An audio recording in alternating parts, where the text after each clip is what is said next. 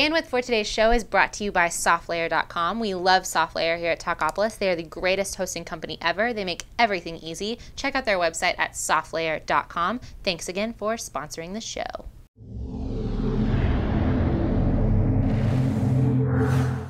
Hi, thanks for joining us today on Nashville Fitness and Beauty Roundup. We welcome Brandi Binkley back with us for some great information on how she loses fat without losing muscle. So let's just jump right in. Okay, so you are obviously a fitness competitor. We've talked about that before. And maintain leanness anyway, along with a good amount of muscle. But you obviously have to eat a certain way to do that, to maintain that, whether it's to diet down for a show or just to say, okay, I'm fluctuating up, I need to trim back down. Right. So how do you eat to lose fat without losing muscle? Because obviously, that is a possibility with, say, low-carb dieting. You can you lose a lot of weight. You can some of that's a good percentage of that could be muscle or lean mass you don't want to lose. Right. I would say, generally speaking, right. When my clients will ask, how can I lose weight or whatever, and I would tell them what I would do. And that is to increase my protein levels a little bit, make sure I'm eating often enough, and to decrease the starches in my diet and the sugars in my diet. And typically, it is my belief, and it's proven, but that if you eat enough protein, a balanced protein, carbohydrate diet, your fat content will be in line. So you can't eat too much fat if you're eating the right amounts of carbs and proteins. Does that make sense? Yes. So I don't need to add in fats necessarily if I'm eating a good amount of healthy protein from meat sources. Right. So it's a natural fat. It's a natural fat. And so then I don't have to add it in, with nuts and peanut butter and all those other things that people are... Or some people actually consider those proteins, but they are fats. They are, in fact, fats. Yeah. And kind of a good method to follow is like with a food label.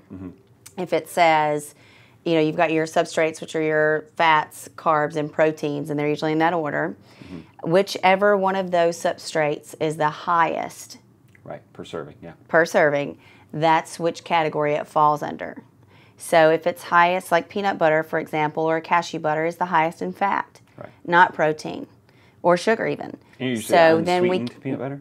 Unsweetened peanut butter? Yeah, I don't eat peanut butter at all. Okay. Ever. But I'm saying if the general public looking at peanut butter, we're talking about unsweetened peanut butter being a fat. If it's it's a fat. Yeah, it's absolutely a fat. So those are kind of some things that can be misleading to people.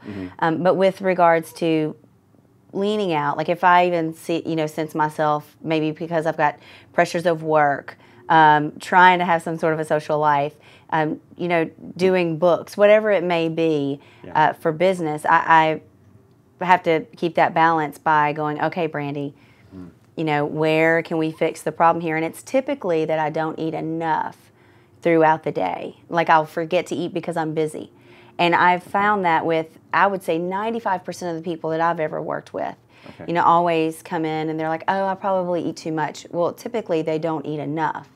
And so, when you start adding in, and when people start adding in more calories that are good, dense calories, it forces our digestive systems to really take charge and to work. And when our digestive system works, we burn calories.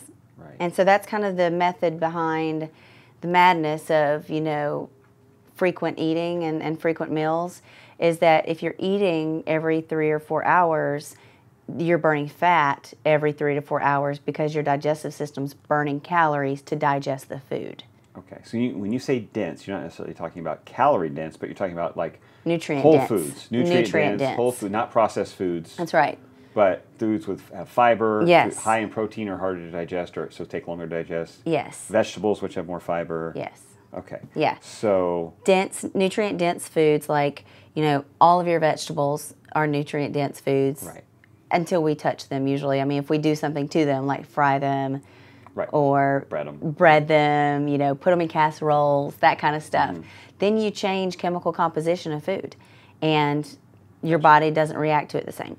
So if they're eating whole foods, meaning natural foods, things we haven't necessarily added anything to, then that's a more balanced place to be. And then your body recognizes those foods because they are natural and can break them down more efficiently. Okay, great. Now I'm going to get real specific with you. Okay. I want you personally. Okay. How much protein, on average, would you say you eat in a day? And I want you. In a given day, I typically eat above 150 grams of protein. Okay. In one day.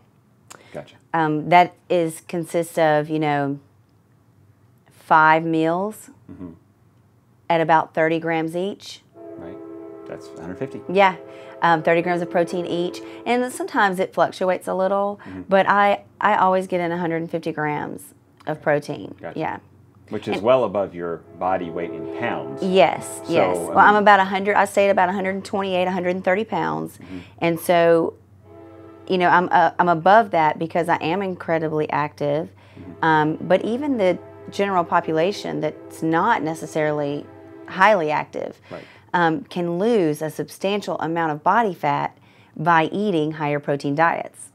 So for every gram of protein you eat, your digestive system has to process it, and in turn it burns 40 calories for every gram of protein, just in digestion. Whereas with carbs and fats, they burn sub 10. So you're going to get not even 10 calories of fat burning. Right. Does that make sense? Yes. So you optimize the fat burning process in the digestive system by eating more protein. Gotcha. Protein being animal products, dairy. Right. I'm not a huge dairy fan. I think that just depends on each person. But chicken, fish, lean red meats, things like that. Even your protein powders, which are whey, those kinds of things. Not soy, Right. because soy is not a complete protein. Right. But your whey protein, your egg protein, that kind of stuff. Okay. And in terms of the carbs that you do eat, the vegetables, we're talking about fibrous veggies. Yes. Not a lot of starches, I'm guessing. No, not a lot of starches. I typically will have a little higher carb day twice a week. Okay. And it's usually like in the middle of the week or at the end of the week, like maybe Sunday. It's like a carb cycle. Yeah, like maybe Wednesday or Sunday. Okay. And but that's only healthy if I eat enough vegetables on the other days. I can't eat just all protein, because the vegetables act as enzymes to break down the protein in the digestive system. Okay. Well, then I'm gonna get more specific. Okay. Okay. On the veggie day, the days you're not eating starches, you're getting through those 3 or 4 days before your carb cycle.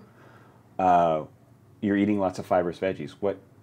Every meal you're having some veggies with it? Every meal, except for breakfast. I may have sliced tomatoes with breakfast. I'll do egg whites, with sliced tomatoes. Sometimes I throw, I'll saute spinach and put it in with my egg whites or something. Right. But yes, every meal, it's either, salad. And I don't mean just like a little bowl. Like it's a big salad. Right. There's you get probably 40 calories maybe. Right. In a huge salad if it's just the leafy greens.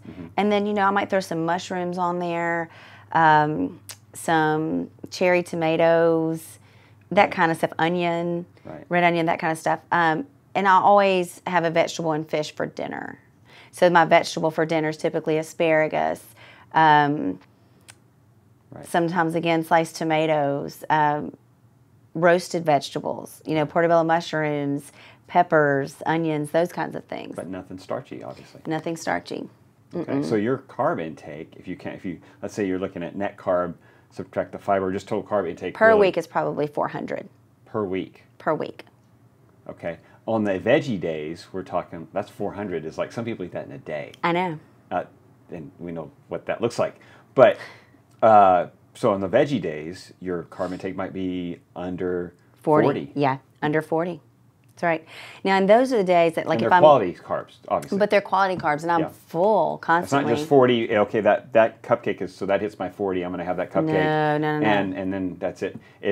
You're eating a lot of food, a lot of vegetables to get to that 40. Yes. Because they're quality fibrous vegetables. Well, that's nutrients, not energy, but nutrients. Right. No sugar. There's no sugar. The sugar, if I get any sugar in my diet, it's probably from tomatoes, because I do love them.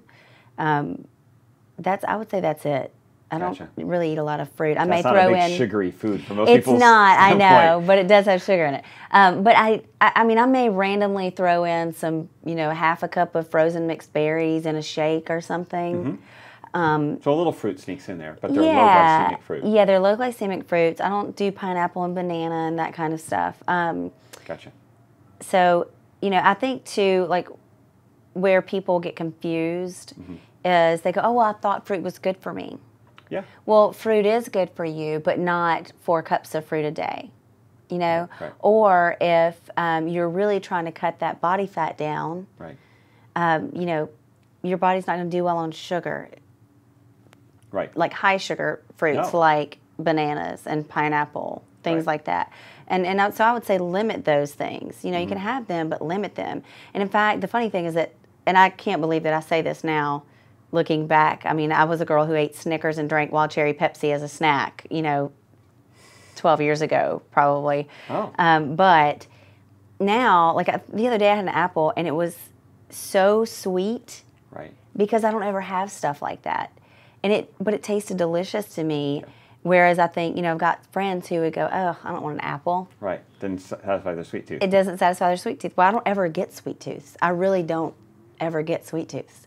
Okay. But I think it's because I have that balance, right? With carbs, fats, and proteins in my body that I just don't want it. Gotcha. Yeah. That's great. Well, I want to come back to the carb cycle a little bit more. But first, we're gonna take a break. We're gonna come back with a different segment talking about the carb cycle. Kind of see what those days look like, whether they're cheat days or they're specifically carbs that you eat that are so specific, and why that works. Okay. So, thanks, and check back with us for more on the carb cycle. Talkapolis, the social media TV network for your city.